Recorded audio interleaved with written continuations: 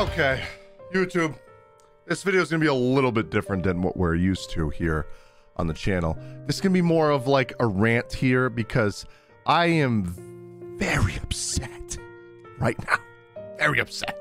We just got news from Square Enix, and I was so happy at first that Kingdom Hearts is coming to PC, the full collection. 1, 2, 2.5, 3. Dude, we're getting all 2.8, all of them, right?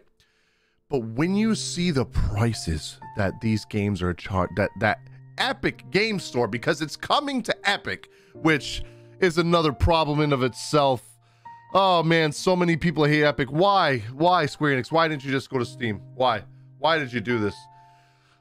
Let's just show you guys what I'm talking about here, right? So if we go over here to this page, Square Enix on their Twitter posted a video. I'm not going to play the music because it's copyrighted. This is a cover that I'm listening to that's made by the Relaxing Piano crew over on Spotify. So if you want to know what I'm listening to, that's what I'm listening to. So it's showing here 1.5 remix, HD, 2.5, 2.8, 1, 2, 3, all of them, right?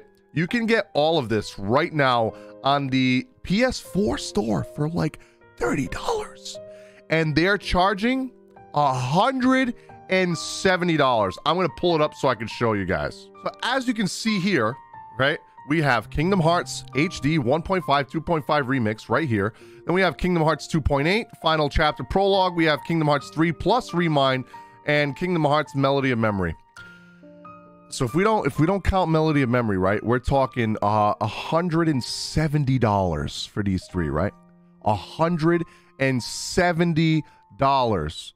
For the same thing on PlayStation, you could get it for $24.99. $24.99.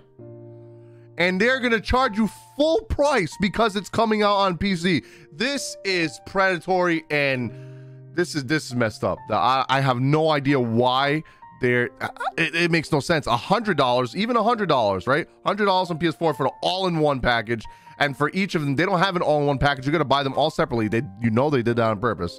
$50. I don't know if this is, Square Enix's fault or Epic Games, whatever. It's probably a little bit of both. But dude, $170 is ridiculous for that. It's absolutely insane. I have no idea why they thought it'd be a good idea when it's on sale on PlayStation 4 right now for 75% off to release it for $170 on Epic Game Store. And why Epic, man? Why couldn't you do Steam? Why? All your other Final Fantasy titles are on Steam. People want to build, especially collectors and completionists. They want to complete all of their Final Fantasy games, get all their achievements on Steam if they're PC players, right? They want everything on Steam. They don't want to play this on Epic Game Store and then have to wait a year to go play it again on Steam, and then probably maybe the same price is going to happen on Steam. We're not going to have all in one package. Oh man, it's ridiculous. The worst part about this is that it worries me for PC release. We might get a little bit of news on Saturday. I think it's either Friday or Saturday.